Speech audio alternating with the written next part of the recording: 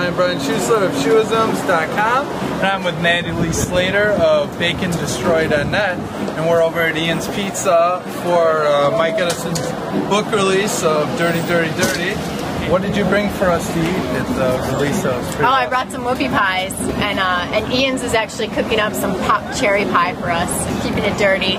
And I had 2.5 slices of the dirty pizza that was Mike Edison's signature pizza they made, and 3 or 4, actually 4 of Natalie's whoopie pies. I'm ruling it. Yeah. So, Natalie, what's your favorite website to go for boobs, bush, and blood? shu-izmz.com.